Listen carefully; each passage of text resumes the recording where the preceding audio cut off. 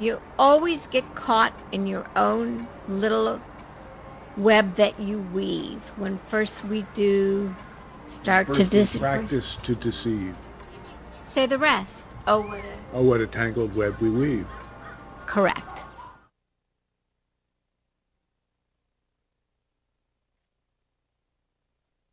Mr. Speaker, and members of the Manitoba Legislature, welcome to the second session of the 39th Legislative Assembly of the Province of Manitoba. In addition, Manitoba has been working with the Canadian government and state governments in the U.S. to protect and enhance our access to key trade markets.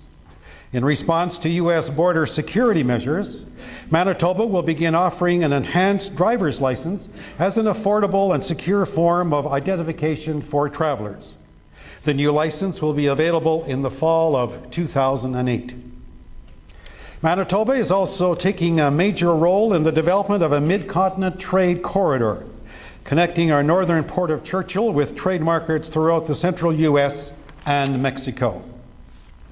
To advance the concept, an alliance has been built with business leaders and state and city governments spanning the entire length of the corridor.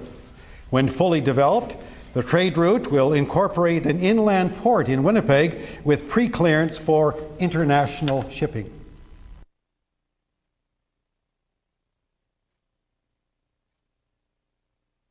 Thank you. As you three leaders meet here, there are a growing number of people in each of your countries who have expressed concern about the Security and Prosperity Partnership. This is addressed to all three of you. Can you say today that this is not a prelude to a North American Union, similar to a European Union? Are there plans to build some kind of superhighway connecting all three countries?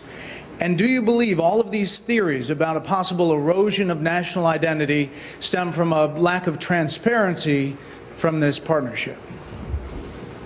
Thank you for... Well, let me begin. I guess I've read some things from my opposition in Canada. I'm not sure these are generally expressed concerns, but a couple of my opposition leaders have speculated on massive water diversions and superhighways to the continent, maybe interplanetary, I'm not sure as well.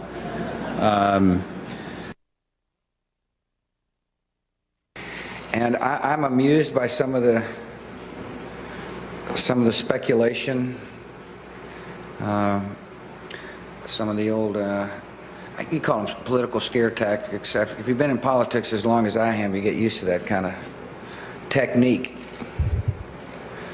where you lay out a conspiracy and then force people to try to prove it doesn't exist. That's just the way some people operate. And so I appreciate that question. I'm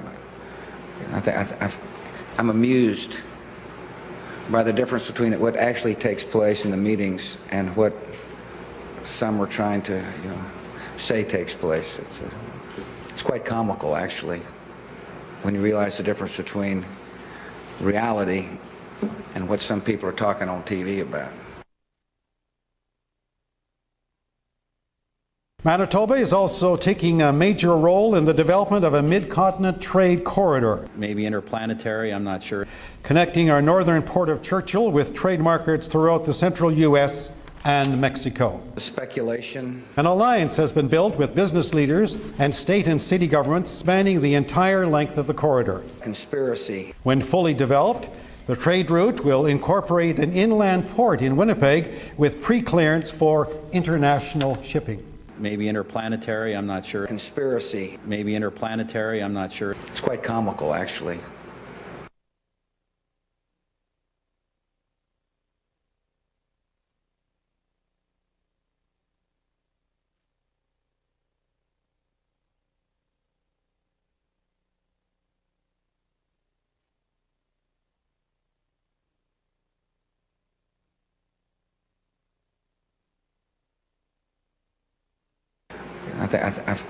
I'm amused by the difference between what actually takes place in the meetings and what some are trying to, say takes place. It's quite comical, actually. You can watch a person's eyes, and the pupil will start changing in size.